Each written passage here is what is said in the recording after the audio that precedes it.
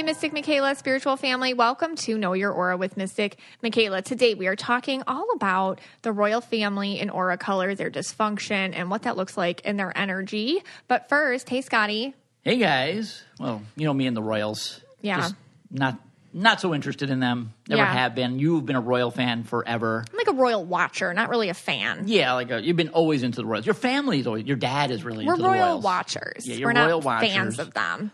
Your dad has a couple members of the royal family. That's another episode. That's we'll a whole get into other that. episode. Yep, the Baron and King George. That's another episode. Don't But ask. I'm sure we'll hear a red rant very soon about the royal family. There is going to be a red rant coming.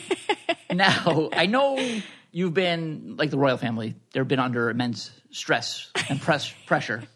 You know, their lives are very stressful. Right. But so is yours. You know, you have a lot going on. And hold on, do you mind if I just take a sip of this coffee? Well, okay. Oh, that's loud. Oh, my God. That's good. Really good. Whoa. Not Wawa coffee, but really good. Stressing me out a little continue. when you do Sorry that. about that. Yeah, so there's good stress and bad stress in life. Right. I'm under a lot of good stress. I feel really blessed and grateful. I'm working on my angel numbers book. Sorry. Okay. That Cheerio that's left over on the table? Yeah. I have it? Of course. Oh, thank you. Yeah, go ahead. Okay. Ew. No problem. Okay, continue. I Sorry. think the kids left that. Oh, ew. Oh my God. So it's a little stale. I'm getting a little ragey. It's a little stale. All right, continue. I'm getting a little ragey with your noises. So what was I saying? I can't even think. You were talking about the book you're writing. Oh yeah, so I'm very excited about it. But yeah, I've been a little stressed out, and I think hold on. The Cheerios caught in my throat. Oh my. Sorry. Are you drinking water now? Yeah, I'm going to have some water. Is that close to the mic or? I'm going to keep it away from the mic. Actually. Okay, you don't look very far away from it, but okay. Oh my God. Oh my God. Very refreshing. Oh my God. Really good. Purified. So I've been lashing out a little easier lately, and certain things set me off a little bit more. Like what kind of things? Oh God, like the noises you make. Like I can't. Please stop. Well, you've been lashing out a lot at me lately. You make a lot of noises. Know why. It's not your fault. You make human noises, and they send me into blind rages, and I'm really sorry. I thought it was the stress that you're under, and that's why you've been lashing out at me. Yeah. I think Yeah, there's a lot going on. They just built that new restaurant down 2 blocks down. Okay. Does that have anything to do with it? I don't know. No. I think. No. Well, I think we were talking, on the Facebook page, the Mystic Michaela Spiritual Facebook page. I said that all wrong because I'm that flustered from the noises that you're making. Is it the new toilet paper I've been buying? No, that's fine. Does that bother you? I don't really have a sensory issue. It's more of like a sound thing. All right. A lot of us discuss that we have a real sensitivity to like chewing or slurping or like rubbing skin or things like these little noises, and they make us normally very nice, docile people, a nice little empaths, into absolute raging lunatics. Like we can't handle it. So basically what you're saying is the purples and the indigos and the blues. Yeah. And the always turquoises are like wonderful. Yeah. The most amazing, nice people. They're the best people to be around. Yeah.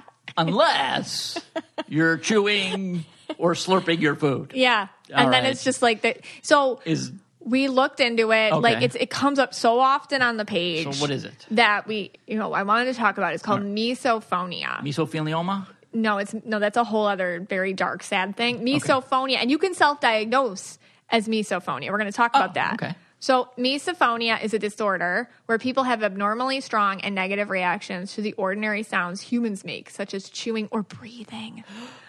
Yeah, the breathing. Sorry. Oh. Sorry. No, it's okay. Oh, sometimes I do say it. I'm sorry for breathing, guys. Like around my house. I know. Yeah, I'm like, I'm sorry for just breathing. I don't feel like the kids have it with you so much. Sometimes Brie will mimic you, which I guess is one of the coping mechanisms. People who have misophonia, they'll mimic the sounds they hear. Okay. In an attempt to neutralize their anger. All right. Well, let's see if you have it, and let's see if I have it. I mean, I'm trying to think. Like the only time, does it have to only be chewing and breathing, things like that? Oh my God. Because I gotta take deep breaths. Because if I go to I don't go to the movies anymore because of the pandemic. But when I used to, the once a year, it did bother me, like, if someone was talking during the movie. Is that what they're talking about? I don't think that's, like, normal because it's, like, a distraction. So I would always sit in the last row. That way, like, I cannot hear the noise behind me. Yeah, you get disrupted by things that I don't get disrupted by, though. Like, when I'm very sensitive to those things. Yeah, but like, you don't like to sit in the middle of the room at a restaurant, and I don't care. Like, that's not what we're talking about. No, this is different. Okay. Well, let's see. All right. So, you can go to the Misophonia Institute.org and take the assessment, but this is how you can kind of diagnose if you even have it. So first of all, you might have a condition similar to misophonia, but not misophonia. So let's see if you have that. All right. Okay. So I'm going to ask you a question, Scott. Am I upset by loud noises more than quiet or soft ones? Or like, do loud noises bother you? Like a loud radio? Like, let's say you go to the beach. Sometimes like somebody's always blasting their radio. Does that bother you more than somebody softly rubbing their feet together would? No, and it wouldn't be like the noise itself. It'd probably be the person that was doing it. Yes. Yeah, you'd be annoyed with the person thinking that they're like super important. Yeah, like they're thinking they're a royal or something. Right, okay. So to me, it's like rubbing your feet together, like right by my head while I'm trying to watch TV. Yeah. Not that you do that or anything. I did it one time. So that would bother me more than the boom box on the beach. I won't do that again. I'm just saying. Okay. I'm just using it for the listeners so they understand that they're normal and it's okay. All right. So what did I get? I got no. So First one's no. If you say no, if you did say yes to that, by the way, that can indicate some sort of sensory processing disorder, just so you guys know. Also known as sensory over-responsivity. I don't know what that is. Okay. So here's the second one. Okay. Just to see if it's misophonia or something else. Right. Am I upset mostly by noises that won't stop, like traffic? No, not really. I mean... Yeah. Like if I'm sleeping and the alarm goes off... Yeah. That's going to annoy... Well, that's annoying. That's annoying, More like birds outside. They always chirp. No, I'm not really. Okay. I'm a no on that. Yeah, I'm a no on that too. Like noises like that are, I don't know, traffic, or that doesn't really bother me. Okay. But anyways, if that does bother you, it indicates a highly sensitive person. It just irritates you more than average. Okay. So that could be a lot of you might have that too. And then the last one, I am afraid and actually feel fear, like in the pit of your stomach, of... What is it? Hold on. Oh, of certain noises, and I feel fear when thinking about the noise. Like a certain noise caused, like the fire alarm at school.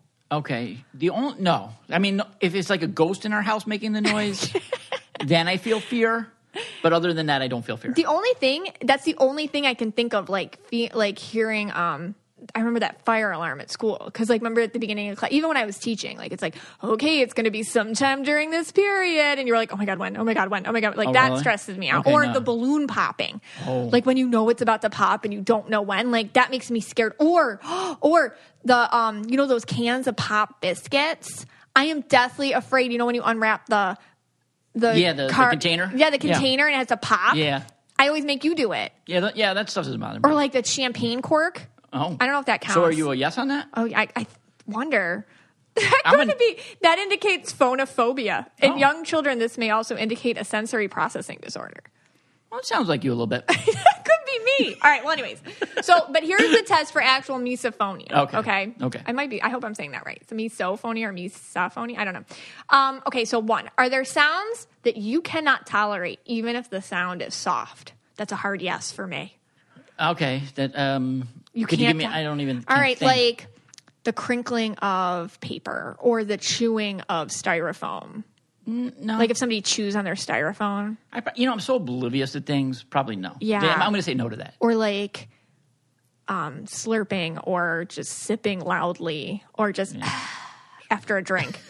Okay. So by the way, I have this new device. It tells us how many downloads and listeners we have.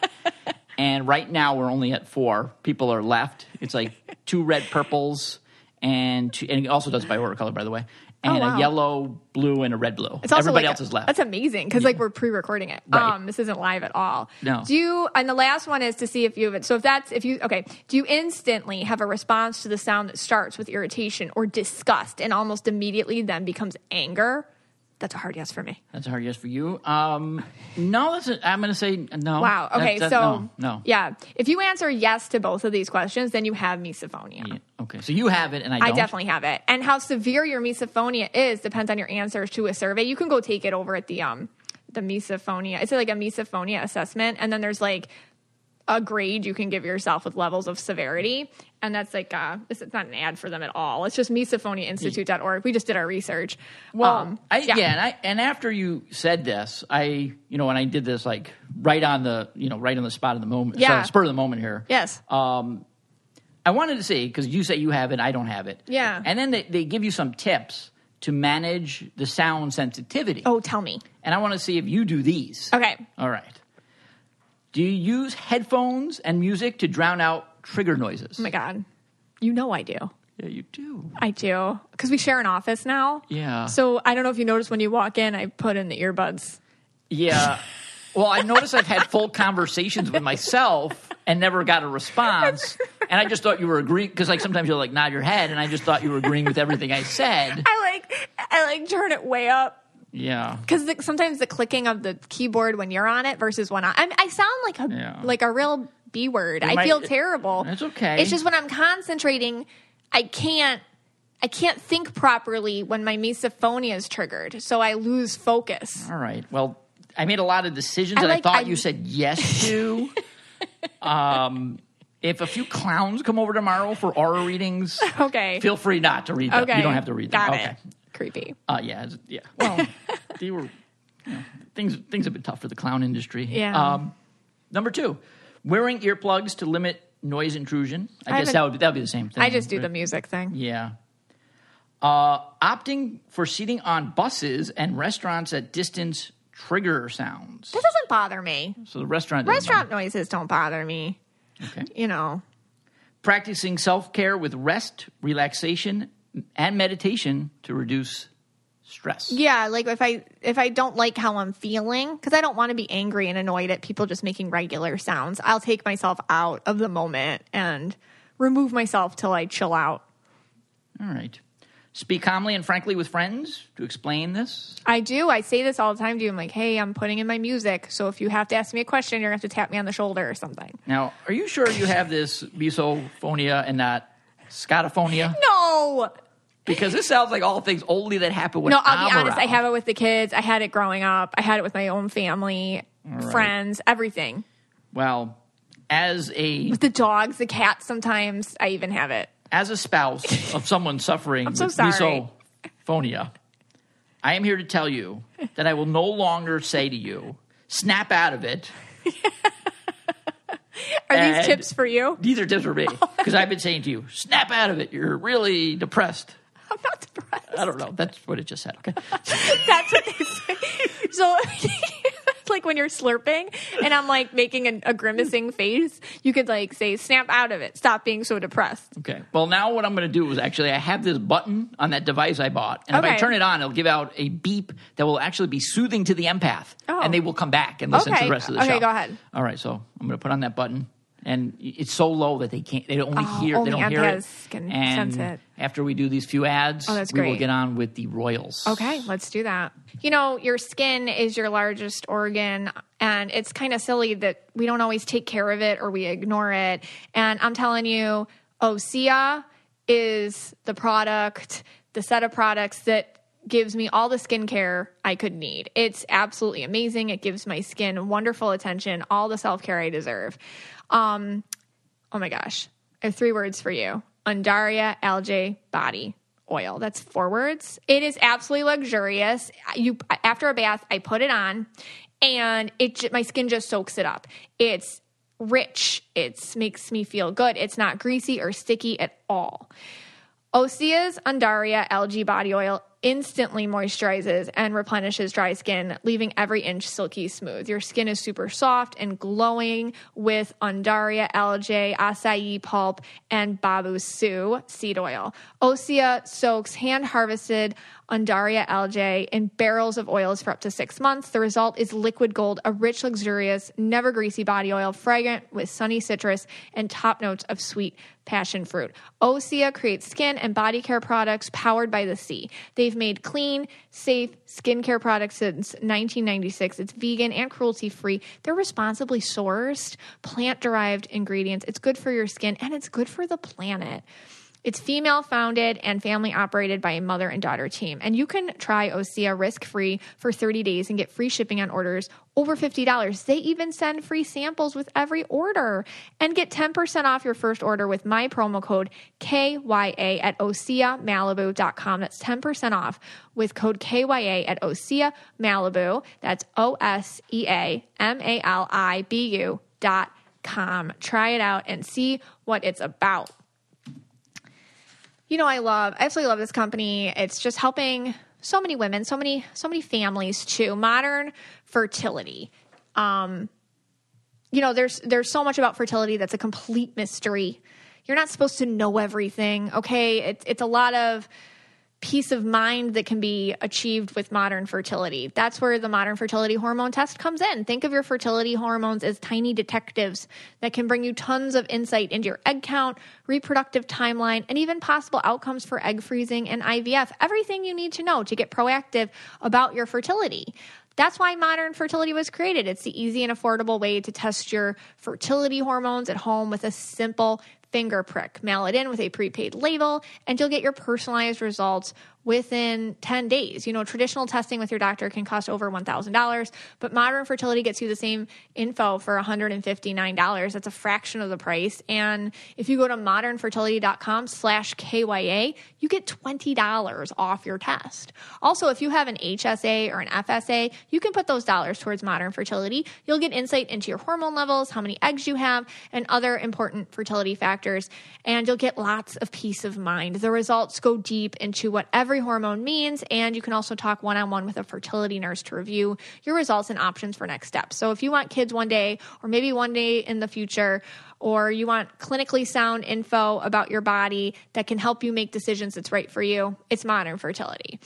Right now, Modern Fertility is offering our listeners $20 off the test when you go to modernfertility.com/KYA. That means your test will cost $139 instead of the several hundred or even $1,000+ it could cost at a doctor's office. Get $20 off your fertility test when you go to modernfertility.com/KYA. That's modernfertility.com/KYA. All right. So while you were doing those ads, I was actually checking my DMs. Yeah. And because we're going to do a deep dive into your DMs and my segment. DMs later. We deep dive into Mystic Michaela's and Scott's Instagram DMs. Yeah. And I actually was, getting some to go over. Yeah. And I've already gotten 3 to stop chewing so loud. Oh, my God. And stop drinking the water so loud. That's for real, though. People are going to message you. Yeah. Well, they've done it. Obviously, in previous episodes, too. So this is not the first. I just hope they don't get violent. I hope so. Kind of. Yeah. Well, anyway, all right. So I guess we're going to be talking about the royals. Right. The obviously the funeral of Prince Philip. I'm not a big royals buff or whatever. Yeah. I know it from a historical standpoint. Oh, my God, this is a red rant. No, keep going. You weren't supposed to hear that. Yeah. This is a red rant. I understand how the development of like an aristocracy came about. He was a history teacher. Yeah, well, after the fall of Rome, Europe was divided into many different clans. Okay. And should I do a little history? Sure, yeah. Okay, so it's just flowing out of you. Do it. Sure. I like this stuff, though. Go ahead. Teach Rome, me. Okay, so basically Rome held all of Europe together for a while. And then Rome fell by the Germanic tribes. Okay. And the Huns attacking the Germanic tribes. But we don't need to get into all that. But basically it's split into this like decentralized place with all these different clans all throughout, France and England and what would be modern day Spain and all that stuff. And they needed to figure out a way to protect themselves. What years were these? You're looking at, it's called like the medieval period, the Middle Ages. Oh, okay.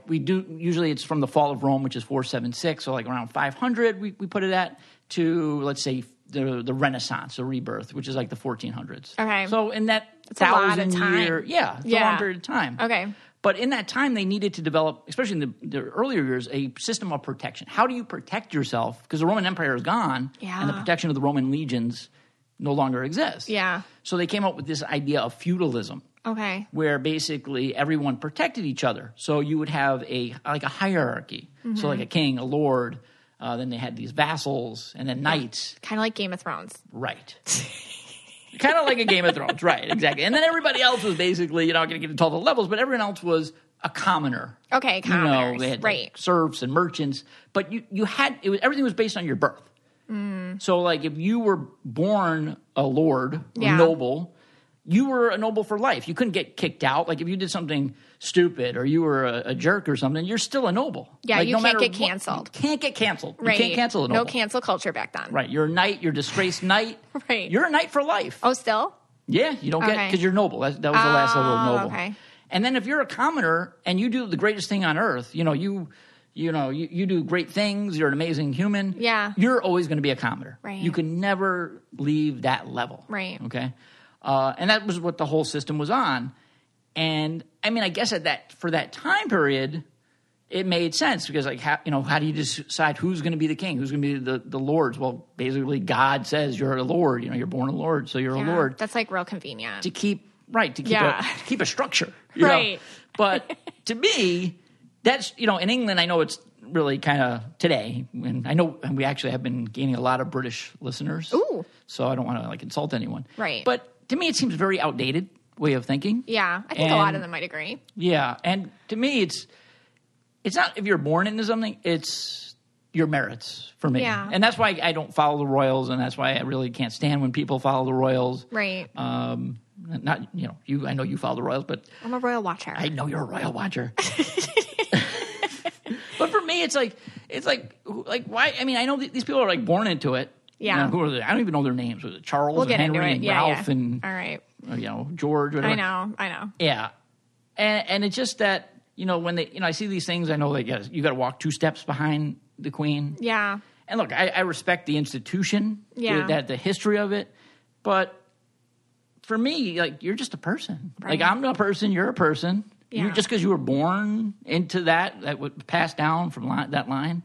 What does that mean? I don't get it. The overall vibe I get, I get from just the monarchy today is that it's kind of like a you scratch your back, we scratch yours type of thing. It's like a way to generate income and interest and I'm sure it's a huge draw for people to pay attention to things. And it's kind of like a symbol. It's a symbol of maybe national pride. I don't know. Like, because I'm not English, so I don't want to speak for them. No, it is, I think. I mean, I don't want to speak for them because I don't know. But I think, like, it's also a symbol for people who don't have privilege of a lot of sad things, too. A lot of colonialism and all sorts of awful things that have come out of it. So it can be very triggering. But then I'm like, you made that all intelligent, and I'm just like, look at their colors. Because I think there's just something interesting when people who are just held on such a like high level have the same dysfunction as the rest of us. Right. And I find, but they try to like hide it. And that just stresses me out. So I like constantly am watching their auras to be like, you're hiding that. I know you guys are faking it. And it bothers me. Yeah. That's my interest. Okay, so that's your interest. Yeah. And what bothers me is that, like, why do we care? Like, if Prince Harry was, like, born to, like the Schwartzes in, Brooklyn, nobody gives a crap about Prince Harry. Harry Schwartz. Yeah, I mean, there's a Harry Schwartz. God, of course you chose that name. Of course I did.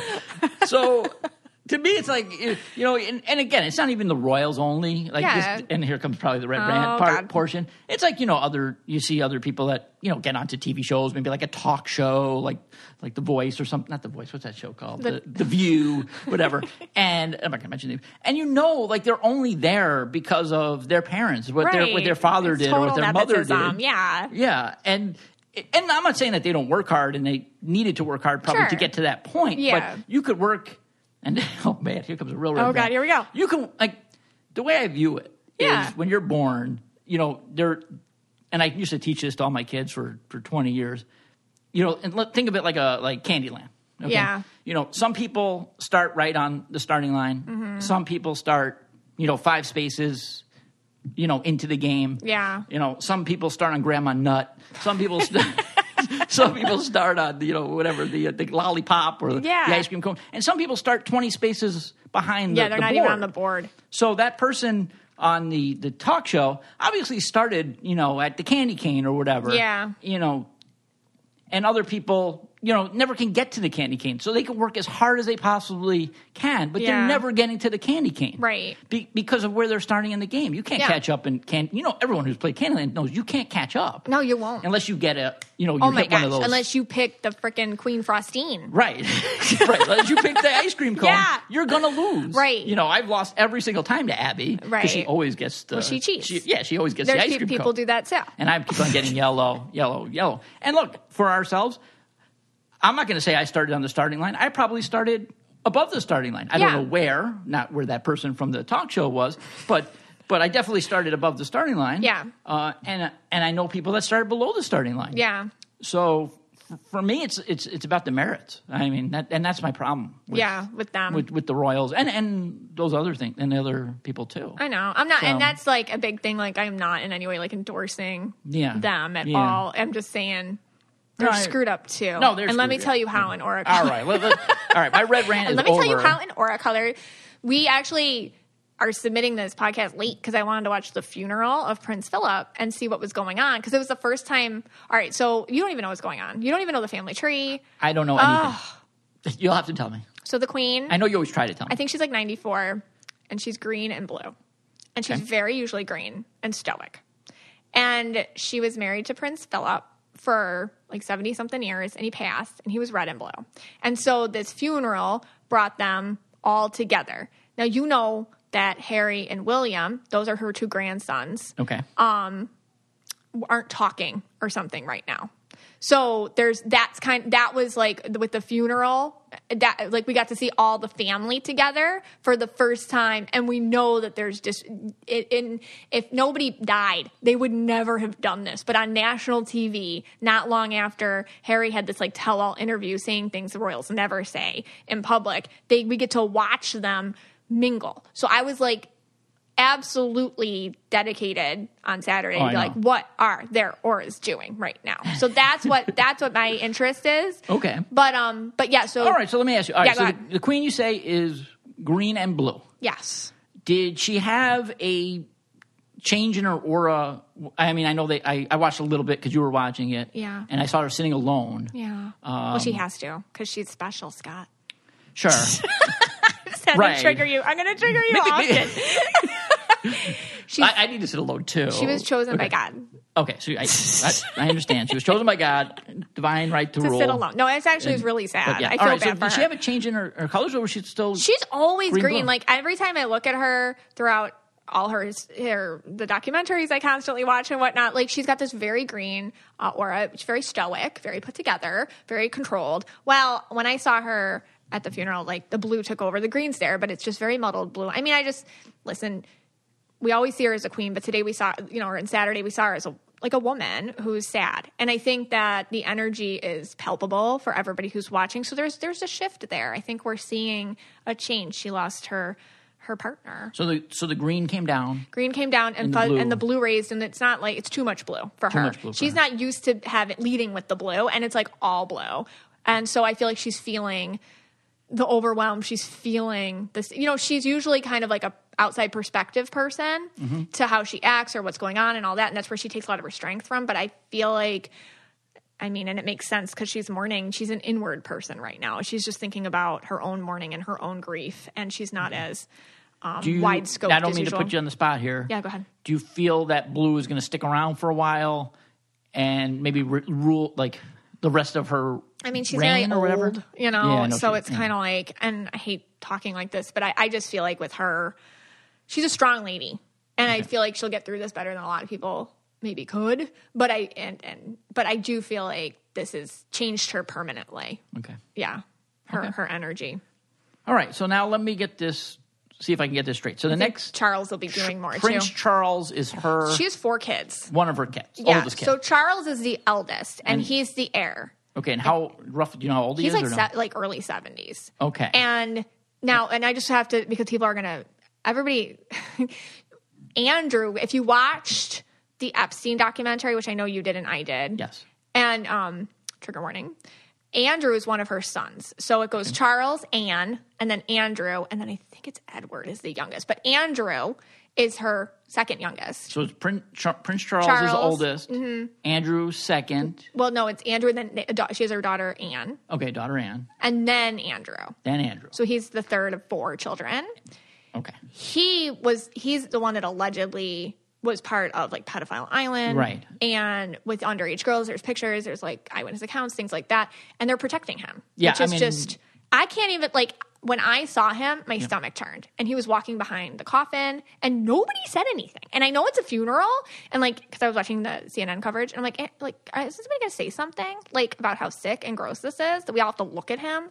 I mean, I know his dad died, but like, yeah, but it's probably because it's like the funeral. Yeah, but it's like that's what I mean. They do stuff like that. Yeah. You know what I mean? And it's like, I'll tell you. Actually, when I was watching it too, he creeped me out too. He's chameleon green. So that's like, it's like almost shape shifting. This is what's interesting because people always ask me about this. Because I read people all the time, 99.9% of the time when I read somebody. And this is why I'm very humbled and blessed to do this. I feel people's insecurities. And that's normal. Like when I read you, like not you, but I'm saying the hypothetical you, the listeners, like when I read one of you, like I will feel all the ways you feel like you're a horrible human, which is why we have to go in and fix you. Like our spirit has to go in and fix you. And here's what you have to work on this. And the 0.1%, when I read somebody who thinks they're amazing, that's a red flag. And that's how Andrew feels to me. Oh my God. Like no conscience, thinks he's great, nothing to work on. That's weird. That's weird. Yeah. So that's like this chameleon green, like anything you need to hear, he'll say. Okay. Freaks me out. All right, so let's put that guy. Yeah, blech, gross. Moving on. Yeah, let's put him off the side. Okay. Forget about that guy. He seems disgusting. Yeah. Okay. I don't know if we're allowed to say that, but gross. Okay. Okay. All right, so Prince Charles. Let's go back to Prince Charles. Prince Charles. All right, so he's in line to be the king. Yes. He's 70-something. Yeah. So secretly, he's probably, I mean, I don't want to say this, but he's probably been waiting for his turn. His whole life. Yeah. And he's probably like, when's my turn going to be? What's his colors? He's blue and purple, but he wears an authentic green. I mean, the guy feels the whole thing's dysfunctional because they always put appearances over how you feel inside. And I think you have to be born into that to understand it. But he's blue and purple. But his aura to me, I feel like we're going to be seeing him a lot more, by the way, stepping in and stuff like that. Because I felt like kind of like a definition to him in his auric shell more than I've ever seen before. Usually he's kind of like this fuzzy blue with this inauthentic green with the purple, like real. Actually, I only see the purple in him when he's hanging out with Camilla. Otherwise, I don't see it. Do you see the green when he's hanging out with the queen? Because you said she's green. No, yeah, it's there. It's just not authentic to him, so it feels funny. So obviously, and when we talk about William, his son, that'll make more sense. But there's something with the green and being a ruler. There's something where that little microcosm of the monarchy only accepts that energy as a ruler or monarch energy because he wears it inauthentically and it's obviously been like shoved on him his whole life. But he's actually very sensitive in blue, which just means he feels other people's feelings as his own. And I feel like he feels very victimized sometimes by his station in life and all these things. Okay. And he was married to Princess Diana. Okay, so he was originally married. That was his first wife. First wife? By which he had William and Harry. Okay. And now everyone loved Princess Diana. Yes. I mean, for the most part. Yeah. She was beloved. Oh, yeah. Yeah. And she was not a royal. Was she a royal or no? Yeah, I think she was some title or something, but she definitely had a very normal life. Like, I think she was like a preschool teacher. She taught little children. Okay. Like, so she had a job and whatnot. And when she got engaged or married, she was like 19. I mean, she was so young. Okay. And she was very blue, but like a beautiful blue, like very sweet, very innocent. And we all know a lot about her, but I feel like she truly tried to use her platform to show people, to raise others up. I really feel like she didn't feel deserving of it if she couldn't bring other people into it that had no voice. And like all the things that you're saying about like merit and this and that, I feel like she's the type of person that understood that and wanted to bring the voiceless up with her. So if you're next to me and I'm hugging this child who everybody says, oh, don't hug them, they're diseased, or I'm walking through this minefield where children have been playing, now they're all paying attention, aren't they? Mm. So she's going to throw herself on the fire in order to get people to pay attention to her causes. And that to me she tried to use it the best she could. But then they called her, they had a lot of issues with her. Yeah. They had a lot of issues with her. And honestly, because the public, I think how we see things as collectively, we can pick up on stuff. And I think we picked up that she felt ostracized and not appreciated the way the public appreciated her. So we felt that distance. Right. Yeah.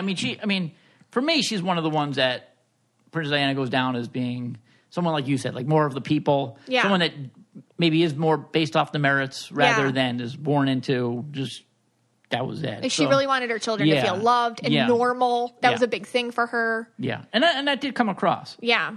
Okay. So then then she passed. They got divorced. Oh, they got divorced. She left him. Oh, she left him. That was, a mess. Okay. And then she passed. And then she died in the car crash in 1997. But did he remarry before? So Charles has had this ongoing, which they'll deny, but Diana said, he said, she said, whatever. Right. Camilla was his true love that they didn't let him marry. Because in that family, you can't marry divorced people. It's this whole rule or whatever. So anyway, so he wanted to be with her, but she was married at the time and then divorced and this and that. So anyways, Camilla. Okay. So he knew her before, was allegedly having a relationship during the marriage to Diana, and then brought her in after, and then married her. And she was royal or no? Again, I think some sort of title or something. Okay. I don't know. Now, I don't know all the titles. I'm not that good of a watcher. If she was walking down the street, Camilla, and she wasn't have 17,000 soldiers behind her, wow, I would have no idea who she is or looks like. Would most people know who she is? They keep her out of stuff. She comes to things. She's yellow, by the way. And what happens is I feel like she's hyper aware of the details of things. And it's her energy gets real nervous. I can, even during the funeral, watching it, it's she's there. She was invited, and everything. But, it's just kind of she's off. She's off. Her energy feels off. I just feel like she wasn't very well received by people, nor the family.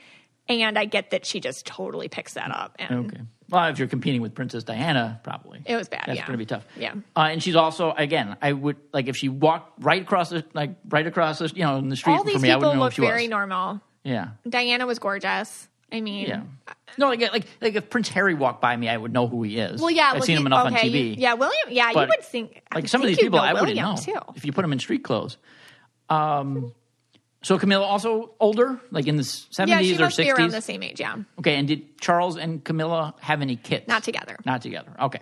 So then Charles and Diana had Harry. Mm-hmm. William first. Then Harry. So William's the heir. Okay, so let's go to William. I think I know what he looks like, yeah. but I'm not too sure. So William is green and blue. Okay. So he's pretty well set to be the heir. Okay. Having said that, I feel like a lot of him I feel like they used that blue in William to kind of be this is the only way or else you don't survive. It was very much, I don't know what they do in their programming over there, but the guy feels relegated to this is my life. And whether he wants to or not, it's kind of just, and even Harry said in the interview with Meghan Markle, he said, he's trapped. He's trapped. Yeah. And it's hard to call somebody trapped who has servants and valets. And I get all that. You know what I mean? But his soul, because at the end of the day, that's all you can be spiritually, it's hard for him. He can't do what his heart desires. And then, he's green and blue but during the funeral, man, he was picking up a lot of red, inauthentic red. Okay. And I feel like he feels pissed off. I feel like he feels like his partner in crime, his brother, Harry kind of left them. And I think it's a brother issue. Sometimes I call things sibling issues, which are if you're married to somebody and your husband gets in a fight with his brother or sister, it's you stay out of it for the most part if it's not that bad, because it's just sibling stuff. Because what do siblings do? At any point, they brush it under the carpet. You know what I mean? That's just how siblings whatever, we're getting over it, moving on. And I feel like that's how William and Harry can be if the spouses don't interfere, which I feel like could be the impetus to their total reunification, relationship-wise. But I'm getting ahead of myself. But they were talking after the funeral, and I saw something happen. So I want to talk about that, but keep going. All right. So William. Yeah. Prince William? Prince William, okay. yeah. He's a green and blue. Mm-hmm. You feel he might have he seems like he has the demeanor to be more of a king. Yeah. A king. I know. I'm okay. sorry. And Prince Harry, Yeah. what are his colors? So Harry is, well, they stripped him of all his titles, so I think he's just Harry now. Okay. So I don't know. Harry Schwartz? Yes. Okay, Harry Schwartz Schwartz. from Brooklyn. Right. He's blue and purple. Very, very sensitive. Now, before Meghan, all I saw was like this very fuzzy blue, immature energy who the purple would come out. He purple bombed big, a lot. He did a lot of stupid stuff. And I feel like he was pissed off at the monarchy, the firm, they call it, probably the people running the show. Yeah. Because, it's not just a family. There's a whole corporation around it because, all this tax dollars are getting funneled in. So they're totally ruled by, government and government rules and stuff like that. So I feel like Harry was purple bombing all over the place. He was always trying to poke the bear and see if he could get people mad at him. And I feel like ultimately he finally found somebody who could help him leave, and that was Meghan. Okay. Yeah. All right. Because it didn't work. They would nope, you're still here. So let me ask you this before we actually move on with that. Yeah. So William, going back to William, he married Kate. Yes. Now, this what is are good. her colors? Because I want to compare her to Meghan and see if that influence you were talking about. So what Kate's colors? So William married Kate. And and again, if British people are watching, because I've actually gotten this in my DMs, I don't know their titles, and it's okay that I don't. I'm not going to get all weird about it. So some people are like, you have to call her this, and you have to call Meghan this. It's like, all right, listen, this is just me being an American talking about it. I don't know their titles. Sorry. But Kate is blue and purple. Okay, so she's a blue-purple. Yeah, and I feel like and then Meghan. Yeah, what's Meghan? Meghan's blue and purple, too. But Meghan leads with her purple. Okay. And Kate has this, very dark blue thing going on where I feel like she feels, when you're a pleaser, some of you will understand this. You don't understand this at all, Scott. When you're a pleaser and you feel like you're good and I'm doing all the right things and I'm being a good girl and I'm doing everything I have to do, and you can feel even victimized sometimes because you don't have a choice. And I don't think Kate has a lot of choices. So she's like, nope, I have to do this and I have to make my kids do this. And I don't want to go to this function, but I'm going. And and even though I want to be mad at my husband right now, I have to smile at him and hold his hand. And she'll do all that stuff. And I think what happened was she met Meghan, who led with her purple. And Meghan would be like, no, I'm not doing that. I'm not going to have a baby and goes 2 hours after I deliver this baby, go stand out in front of a hospital to watch so everybody can come look at him. I'm not doing that. And she didn't. And I can see, I can just see for Kate being instead of being hey, I should do that too, being hey, what's her deal? Why, victimized even further and triggered by Meghan, who does do things and does lead with her heart and has a husband that supports her actually with it. Yeah, we're not doing that. She doesn't want to, and we're not doing it. Instead of her husband that's no, this is what we do. So I feel like Kate's not a bad person. So there was this whole drama, who made who cry? Because the media said Meghan made Kate cry, and Meghan was crucified for it. And then Meghan said, no, Kate made me cry, but we got over it. That. And I think it was just that. I think Meghan's version. So basically, it seems like if you put this into any family, and not just as royal nonsense. Yeah, they're just a family. Yeah, right. Just a regular family. Yeah. It seems like Harry is kind of that rebellious kid. Yes. And then Prince William is that guy that, he's just going to do everything right. Yeah. He's your dad owns the firm, and he's going to work his way up all the rankings. Yeah. And then Tommy Boy, Harry's Tommy Boy. And Harry's Tommy Boy. That's exactly it. Or he's Will Ferrell in Step Brothers. He's that, he's just that other guy. Right. Yeah. That's so funny. So you have the one brother that does everything right. Yeah. And then the other brother who's that goofball, and they don't want to give him the keys to the company ever. Right. Not that Harry can get it because he's 18 people down the line. Right. Of the night, and this is nothing based on So why merit. should he sit around to get nothing anyway? Exactly. And Meghan was hey, why? And I think what happened is, hey, why do we have to be treated like crap all the time? Let's please move. Yeah. and then they were yeah, bye. Yeah, we'll talk to Oprah, get a $100 million Netflix deal, and we'll call it a day. Yeah. Okay. And I believe everything that she said that happened to them. You know what I mean? With the racism and I believe all that stuff. Right. And I just feel what happened is they were just peace out. Yeah. We don't have to do this. And that is not an option for William. So hence him and Kate. But you know what happened, I feel? Because then there was the service. And then, I don't know if you guys watched it like I did. Because And then there was some other royal watcher camera. What do they call those things? Those things that go like this. Oh my gosh. The drones? Drone. There was some drone like following them as they walked off. This is sad. But I'm like in there, I'm like on top of the TV looking. And Kate Tell us. walked up next to Harry and then kind of like, I could tell she was like pushing him towards William. So it was like Kate, Harry, and then William. And I felt Kate's energy, like I saw it, her blue energy kind of like reaching into Harry's. I felt she was doing that thing where she was trying to make peace. She was like, hey, William, don't you think it would be fun? You know, I don't know what they were saying, but don't you think it would be great if we did this? Or let's talk about this? Or where can we? Hey, remember that time? Like, I feel like she's trying to get the relationship back on track with everybody. Meghan, too. I feel like she just wants this to end because in true empath fashion, this is flippin' stressful. Yeah. And everyone's watching. Let's just get along. And I just felt like her doing that. And I feel, and you know, so I just wanted to mention that because I feel like she's trying. All right. Well, because I saw her blue like mush in there. I feel there's really only one solution for these royals, and that is they should use BetterHelp. BetterHelp.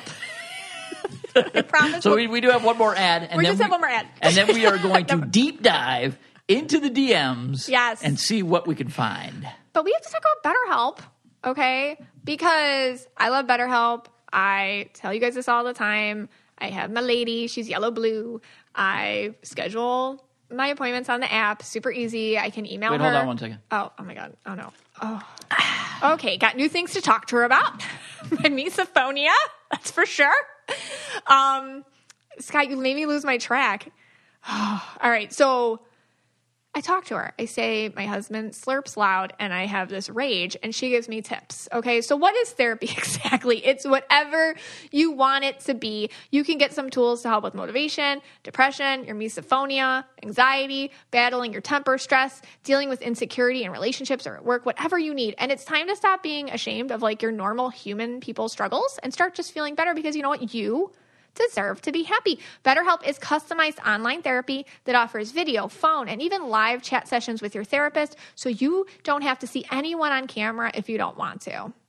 It's much more affordable than in-person therapy, and you can start communicating with your therapist in under 48 hours. Join the millions of people who are seeing what therapy is really about. See if it's for you, because you are your greatest asset. So guess what? This podcast is sponsored by BetterHelp, and Know Your Aura listeners get 10% off their first month at BetterHelp.com/KYA. Again, that's BetterHelp, HELP.com/KYA. So a new little segment here. It's called Deep Dive in the DMs with Mystic, Michaela, and Scott. I have to say, I get wonderful DMs from all of you. They all mean so much to me. I try to write back to all of them, but let's take a little journey and deep dive in. All right. What do you got for me, Scott? All right. So how do you want to do this? Do you want to go into your DMs? Like maybe one first? and one? Or Yeah, let's do one and one. Okay. Here, and let's see what we can come up with. All right. So I'm going into your DM box. All right, get in there. I'm going into the 99 plus other box. Okay. And let me see. All right. So the first one I found, and I don't want to say their full names because I don't know, it's probably personal, but we want them to at least be able to find it. So I'll just say the first person is April. April. Okay. Right, April. What does April say? All right. April says, "Hi, Mystic Michaela. I absolutely love your podcast. Thank you so much for sharing with the world. I don't even have children, but I'm listening to today's episode." That was the one on kids. The kids Aura one. Mm-hmm. Yeah. Yeah, this was last Thursday she sent it. Okay. You said something about possibly doing an episode on ancestral trauma. Yes. And I would love to hear your thoughts on this topic. I'd love to do that. I just thought I'd mention it in case you have space to bring this to the pod, and maybe more people are also interested in this topic. I've gotten a lot of DMs asking me to explore that. Okay. Yeah, because I talked about it in the kids episode. Oh, okay. Mm-hmm. Thanks for helping us see our truest selves and lean in. Hello to Scott, too. Aw, that's so sweet. Jumanji. Oh, yeah, we should have been saying Jumanji. Oh, Jumanji. Jumanji. Yeah, this would have been a good episode. Especially like right when we were talking about Harry and Charlie and David and Schwartz. Okay. All right. Jumanji. P.S. Sorry, my account looks suspect. I'm messaging you from my Finsta. That's fake Insta. Finsta. Oh, I didn't know that. Okay. Yeah.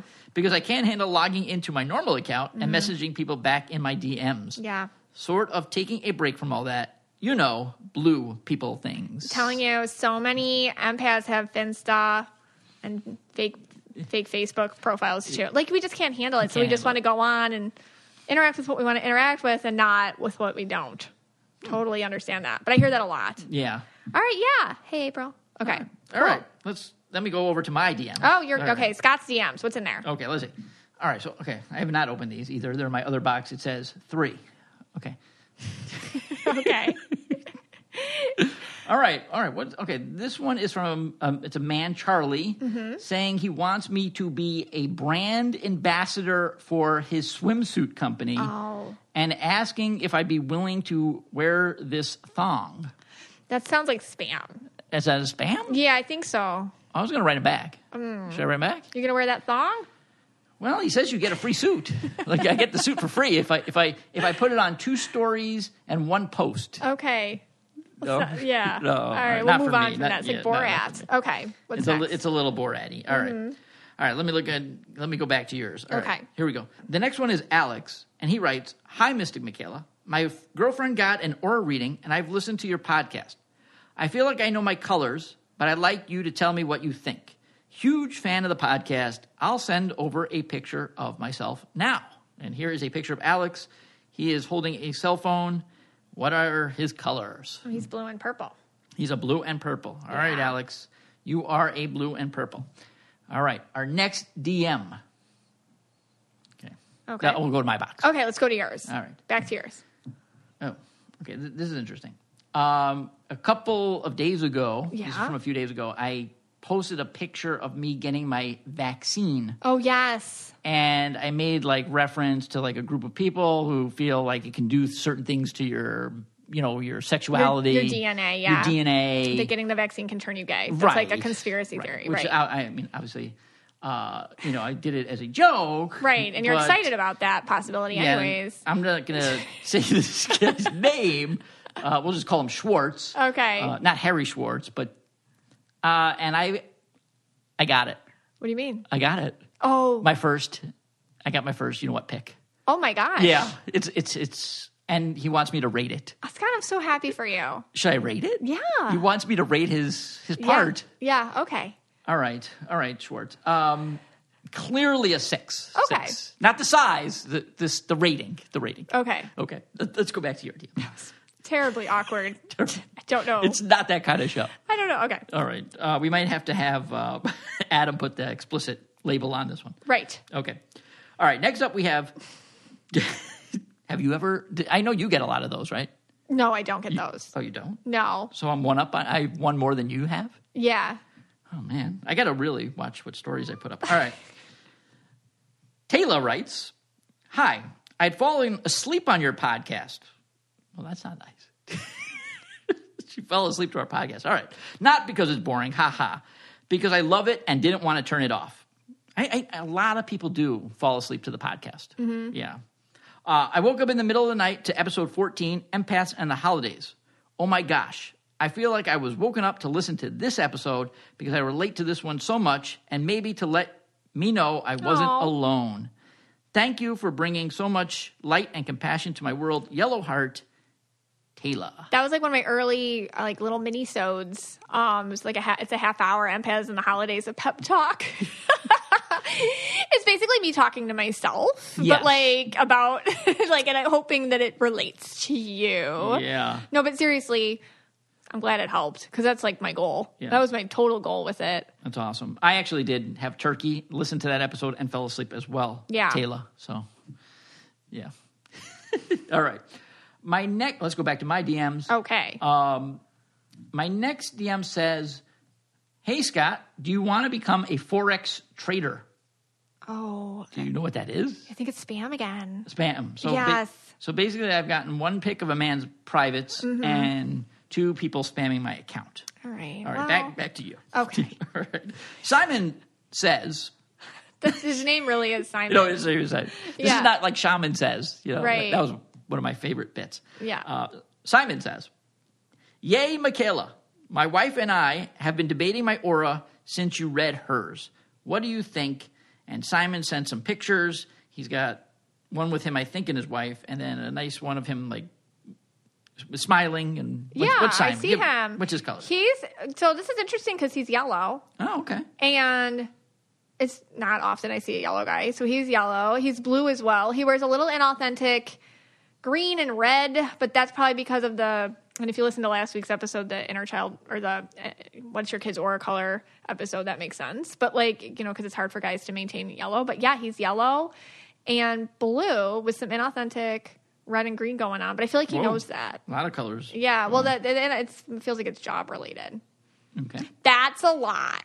That's the thing. Like sometimes people send me a picture and they're just like, "What's my color?" And it's like, "Oh, but that's a half-hour conversation." Right. Like Simon. Right. Like that's a lot right there. Like that's like we could go lots of directions here. But yeah. Yeah. He's yellow blue. Okay. Here's an easy one on your account again from Jody. She just writes, "What does the squiggly circle that she sees mean?" Oh yeah. So the Mystic Michaela Spiritual Family and I have kind of solidified an emoji aura language. It's like hieroglyphics for your aura. So there's this one, it's like a blue swirl. Yeah. And that's indigo. Okay. And the hearts are just red, blue, yellow, green, purple. But then for turquoise, sometimes we use the water drop. Okay. Sometimes there's also this diamond looking thingy. It's like that's what it is. Like I don't know. It's something else, but that's what so people use that for turquoise. Starseed, it's rainbow. Sometimes it's the alien emoji with the sparkle, all three of them together. Mm-hmm. I'm trying to think, what else am I missing? Pink. You could just use any pink heart. The two hearts. The two hearts, or I like to use the pink heart with the little sparkles in it. But yeah, we have a little emoji language. Okay. Next up, we have Megan. Okay. Again, your box as well. Yes. I'm only have 2 DMs left. That's why I have to. You have a lot more than I do. Oh, okay. Doubling up. Yeah, I got only 2 to go. Okay. So Megan writes, you did the stories on the Schitt's Creek. So lately I've been trying to do, because I did Schitt's Creek and then I did the Vampire Diaries. And I do side by side, the actor when they're acting versus the actor when they're not acting for all the cast. Right. So I did Schitt's Creek. All right. And then the 3 Levies are the dad and the daughter and the son are all in that show together. Right. And they're all actually purple and blue. That's their actual aura colors. Yes. And that was her question. Why do you all 3 Levies are purple and blue? Do you often see that in families, or is this just kind of random? That's right. Honestly, that's random.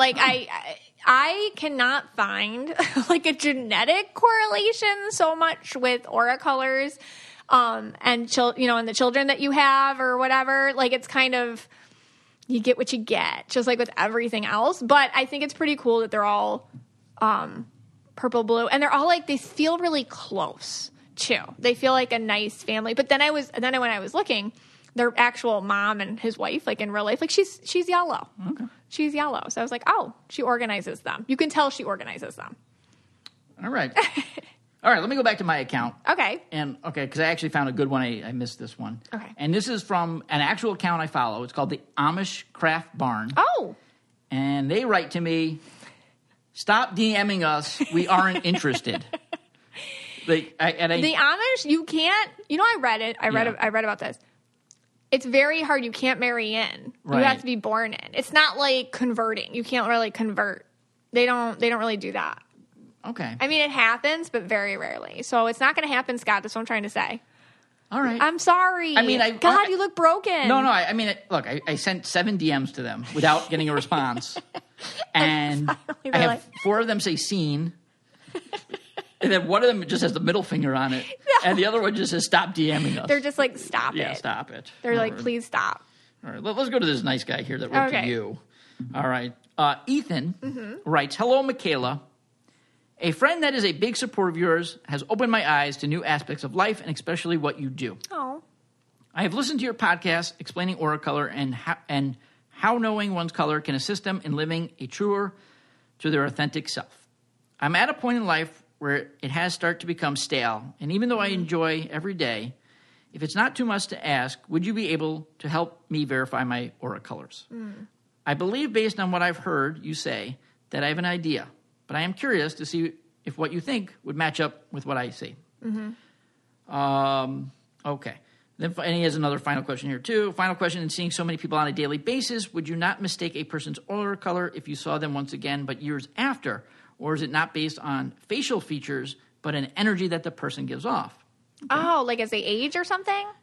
Yeah, Is he trying to say? Yeah, like I think he's trying to say there's like if you saw someone, let's say when they're in their 20s, Yeah. and then you saw them again, would it be different? But I think, okay, I understand what he's saying. Okay. Any feedback would much be appreciated. I truly would like to live a life that holds meaning for myself. Have a great day. And I he love sent when 2 guys write. pictures, one next to a truck, Right. the other one in the snow. And what's Ethan? Okay, so Ethan is definitely purple and blue. And he wears, I feel like he does a red job and he works with a lot of red people and just, so he has like that red kind of armor on that sometimes sensitive guys have to wear to feel like they can like fit in with the world and do things the other guys find appropriate or whatever. But that itch he's feeling is his purple, and that awakening he's feeling is that purple, because it's just like a louder energy and like where blues kind of want to, they'll take in, they'll like, okay, like the ego can hijack the blue a lot easier because the blue is like, I want to be lovable and I want to fit in and I want to please other people. And that's the one that's kind of like, okay, then I'll do red people things or whatever. I feel like his purple's getting louder and harder to ignore. So that's what I get with him. Now, the whole, can you recognize people things? I guess, I don't know, like I'll do readings and people give me like pictures from various times in their life, like kid, teenager, college and like beyond or whatever, depending on how old they are. Or it definitely shifts and moves and changes. Usually it's your same colors, but the balance can be different, or I see things in there that are family influenced and whatnot in a different way. Okay. Yeah. Excellent. All right. Thank you, Ethan, for that. Thanks. All right, so the last one is going to be from mine, and I'm actually going to do a serious one to end it. I know usually I end on a funny one, but this time I'm going to be a serious one. Okay. This one comes from Sophie. Sophie actually wrote to me months ago. Okay. And, she wrote a whole thing, and she asked for her colors, and, I said, you know what, I'm going to ask you. Okay. And, of course, in true Scotty fashion, I told her I would ask you over the weekend, when you weren't busy, and that was like 20 weekends ago. Okay. Okay, and then just recently, I put up that picture with the vaccine, right? And she did the laughing emoji on it, yeah. And I looked up and I said, "Oh my God, I forgot to ever ask you." Right, then you feel bad, and I feel really bad. Yeah. So I asked her, "Could you please send a selfie?" And I would get that for you. So let's do this one on the podcast. Okay. Sophie is the last picture. There she is with her dog. Yes, I see her. And she never followed up or anything. I know. She never harassed. I So know. let's get her. She's super nice. Let's get her those colors. All right, she's blue and green. Yeah, she's blue and green. She's Yeah, blue and very much a healer. Yeah. That's the energy I get from her. I'm just seeing this picture. She just feels like very much a healer, very chill, very zen, very one with whatever energy. She's very adaptable and flexible to like what's going on around her. Green woman fashion, she feels like she was pushed into being yellow a lot, but she fought the good fight and she's green. So that's what I get. She feels like a bit of a loner in a good way, in a happy loner. Except for the dogs. Well, she loves the dogs, right? Yeah, animals don't count. Yeah. Well, all I can say is I have learned so much more about the people that we just talked about than the Royals. I'd rather read those people all day. Me too. Because they're I down agree to with earth, by the merits. Yes. I'm going to take one last sip of water here. Oh God, please don't, please. We were doing so well. Oh my gosh. And you're right, Scott, and I absolutely agree with you. That's why I always say I love reading just regular people versus celebrities. I just try to read kind of people we all see at the same time, because then you can kind of get like, ooh, I'm like that sometimes, or kind of reverberates into yourself. And I can use it for just a teaching moment or comparison or something like that. Speaking of DMs, that is a DM that we do get a lot. Yes. Do you only read for celebrities? No. Or do you read for... We do. You do. I do, but not only. Right. Yeah. And it's just that, it's the wait lists are long. But we do read for... Yeah. Regular people. You do. I should start, but you do. Thank you, guys. This podcast is for you and about you. And thanks for being with us today. You all take care. If you want to be the most interesting person at the cocktail party, well, hop on over and listen to the Brain Candy podcast. Our award-winning content will have you laughing while you're learning. We read all the best articles, books, and studies and keep up with new TV shows, documentaries, and pop culture. And then we cram it all into 2 shows a week. Conspiracy theories, cannibal rabbits, unsolved mysteries, the history of the Walkman. There's something for everyone. The Brain Candy podcast. Find our link in the show notes. Or simply search for the Brain Candy podcast on your podcast app.